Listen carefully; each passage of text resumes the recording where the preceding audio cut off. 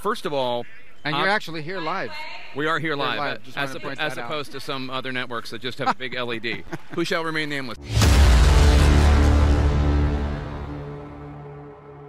Hey guys, my name is Devore Darkins. Welcome back to my channel. And in today's video, we're going to be responding to this backlash that Joy Reid is getting because she is trying to basically label again black men and their support for Trump. And I tell you guys this all the time. You know what is really tearing down our society, our culture, are these labels that they pull from out of nowhere and they place them on people. So they're putting people in different boxes based on what they believe to be true.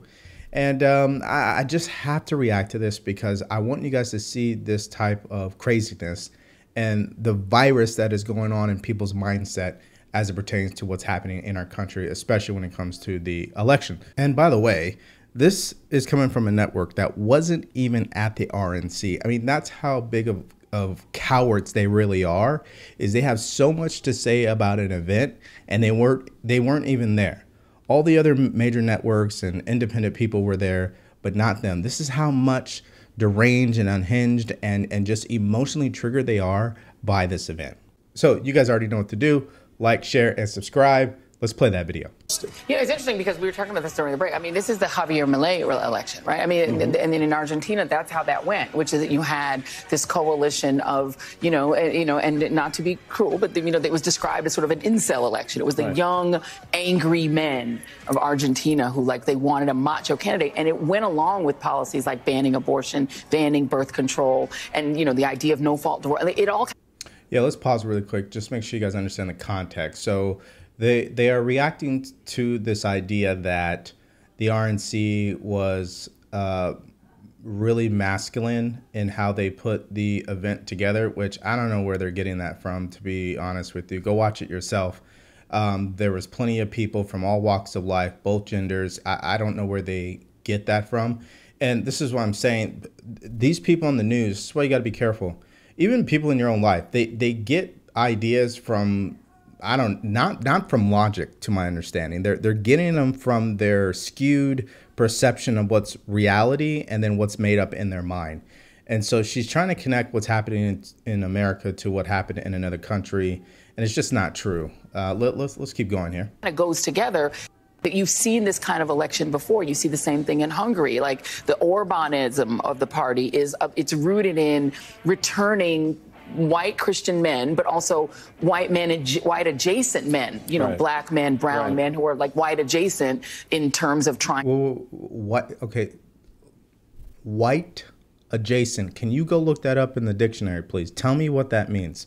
I'm telling you that these labels that they place on especially black people. I find it, and it's the black people doing it. It's the black people placing labels on black people. I find that to be very funny. Let's rewind that and hear that craziness one more time. Christian men, but also white men and white adjacent men, black men, brown men who are white adjacent in terms of trying to also be in that dominant position in society.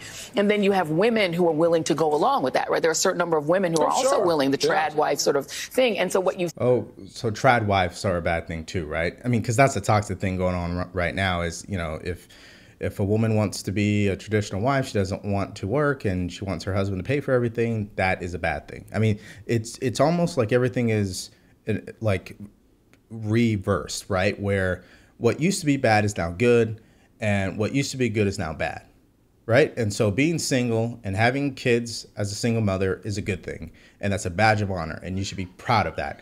And if you get married and you have kids and you don't work, or even if you work from home, you're somewhat of a trad wife, that is a bad thing. That's where she's going with this. That's number one. And then number two, again, okay, so if I am black or I am Hispanic and I support Trump, that means I want to be like white people. Is that what that means? Again, it's another professional way of calling ourselves whitewashed, right? I remember when I heard that, it made me think, wow, the ignorance of people. Right, the people who complain about racism, people being prejudiced against them, people judging them, people discriminating against them, those are the same people calling black people whitewashed. You see, it's the virus of the mind. When everything is about race, we forget that we are God's children. We're American citizens before the color of our skin. And so we go down this road of being toxic towards each other because it's all about the color of your skin. You know, and it's this idea that if you're black and you support Donald Trump, then you must be selling out to the white man and you're a coon or an Uncle Tom. And they come up with these labels that when you don't go along with their way of thinking, then you must be X, Y, or Z. And here's the crazy part about it. On the conservative side, if someone doesn't want to support Donald Trump, that's fine. If you're black and you want to support Joe Biden, go right on ahead. I don't have a label for you. Now, what I will say is just look at the results. What have the Democrats done for you in the last 60 years? What have they actually done for black people? Show me the receipts. Show me the receipts where Joe Biden, what he promised that he would do, that he did that for you. Right? And so I don't have any labels for you. I just want to talk about facts. But people like this on MSNBC, right? This deranged Joy Reid, she doesn't want to talk about facts. She wants to talk about feelings. She wants to express how she feels. That's why it's dangerous listening to people like that. But let's go ahead and finish this up. Seen on the stage. But what's interesting, though, is it J.D. Vance who promotes this kind of thing? He says there shouldn't be no-fault divorce. He says women in violent situations should stay. He didn't say that in his speech yesterday. No, there was no talk of abortion. No. There was no culture war stuff regarding men and women because they know it's deeply unpopular. Well, there you go. Here he is, Donald Trump, taking the stage. Yeah, maybe they're just trying to unite the country. But, you know, guys, do you think this is bad? Let's continue. Is that everybody is terrified of a Trump presidency. And everybody wants to do everything and anything possible to prevent that from happening. And including assassination, I think that regardless right? of your position on that, I think an overwhelming amount of people are motivated by that. Right, just like that shooter. You see, it's the same people that say, oh yeah, we should cool it down. Don't incite violence. But then they come out and they say, we got to do whatever we can to stop him. You just can't have it both ways. You just can't. This is how deranged they are. Let's continue. Donald Trump is also very old and a racist and a neo-Nazi. But anyways, I'm not even going to talk about Trump right now. Donald Trump is also very old and a racist and a neo-Nazi. Got it. Got it. So, you know, hey, listen, I don't listen to this lady AOC. I mean, she's as progressive as they get. And her comments, again, they're just, do you see what's going on, right? The same people that are crying that, hey, Trump and his supporters, they incite violence. They are aggressive. You know, they are trying to destroy this country. But then you guys are saying what you're saying, right? I mean, Joy Reid and AOC, they're just not good people. As far as in their profession and what they're saying. Maybe behind closed doors, they're a different person. I like to think that, but probably not.